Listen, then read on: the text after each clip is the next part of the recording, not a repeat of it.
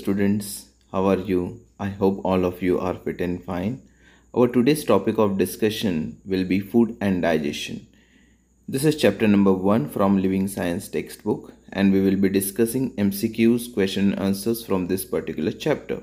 So let us start. So let us begin with tick the correct answer, and first in that list is egg, fish, cheese, peas and pulses are called dash. The options are energy giving food, body building food, protective food. So what is the correct answer? Body building food. Okay, because these food items, especially eggs, fish, cheese, peas and pulses, they have a lot of proteins in them, and protein helps us to build our body. Okay, so many times it is said that children should have lot of protein diet. Okay, lot of food items which has protein in it. Why? Because protein helps them to build their bodies. So it is very necessary, especially when a person is growing. So for kids, many times protein rich food is preferred. Okay, let us move on to the next question. The next question is, these are protective foods. Options are bread and butter, peas and pulses, fruits and vegetables. So what is the correct answer? The correct answer is fruits and vegetables. Okay, why do we call fruits and vegetables as protective foods? Because they protect us from various diseases, because they have these vitamins and minerals which help us to fight against diseases. Okay, so let us move on to the next question. The next question is question 3. Calcium, potassium, sodium, iodine and iron are examples of vitamins, then minerals, carbohydrates, and what is the correct answer? The correct answer is minerals. Okay, calcium, potassium, sodium, iodine and iron are examples of minerals. Fourth question. The fourth question is, from the mouth the food passes through the food pipe into the dash. The options are small intestine, large intestine, stomach. What is the correct answer? The correct answer is stomach. Okay, from mouth the food passes through food pipe into the stomach. Okay, so here I have shown stomach.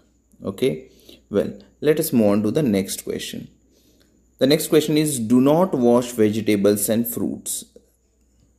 The options are before eating them, then after cutting them, and option C is ever. So do not wash vegetables and fruits. What is the answer? After cutting them. Why we should not wash vegetables and fruits after cutting? Because when we wash these vegetables and fruits after cutting, some of the vitamins which are water soluble, they get washed away, which is not good because we are wasting the vitamins. Okay, so we should wash them before cutting. Well, let us move on to the next question now. The next question is, complete the following table of nutrients. So proteins, the sources of proteins are pulses, meat, cheese, then peas, eggs, fish, etc. And what are the functions? The function is it helps us to grow. Carbohydrate, the sources of carbohydrate are rice, wheat, potato, and function is it gives us energy. Then fats, the sources are nuts, oil, butter, and the functions are give us more energy. Then vitamins, the sources are fresh fruits and vegetable, and it helps our body to fight diseases. Then minerals, fresh fruits, vegetables, meat, fish, liver, milk. And what are the functions? Functions are it helps in the formation of bones, teeth and blood. Let us move on to the next question. Match the columns. So body building nutrients in one column, protective nutrients, change of food into simpler form, digestive liquid in mouth, muscular bag in the digestive system, makes food last longer. These are the things given in column A. And in column B we have saliva, stomach, preservation, proteins, digestion and vitamins and minerals. So which things or which terms matches which term, that we have to do. Well, the answer is bodybuilding nutrients matches with proteins, as we all know that proteins help us to build our body. Then protective nutrient, it matches with vitamins and minerals. Then change of food into simpler form, it matches with digestion. Then digestive liquid in the mouth is called saliva, so it matches with A. Then a muscular bag in the digestive system goes with stomach. Just now I showed you the picture. Then makes food last longer, this is preservation. So these are the answers for match the columns. Then comes our next question, which is write short answers. First question, why do we need food? The answer is we need food as it allows us to grow, stay alive, gives us energy to work and keep us fit and healthy. Then second question, name any 3 food items which contain starch. Here you will write rice, wheat and potato contain starch. Then name any 4 sources of vitamins and minerals.